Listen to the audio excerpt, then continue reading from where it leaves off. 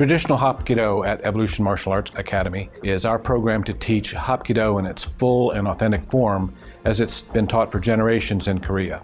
The martial art of Hapkido uses energy of someone who's attacking you to turn back on them, to disable them and prevent them from attacking you further. The work can be quite physically strenuous. Our students work in groups of 2 or more, and they practice the techniques on each other, and that means you have to learn how to fall safely. So that's part of our training as well, teaching students how to put themselves on the ground without being injured.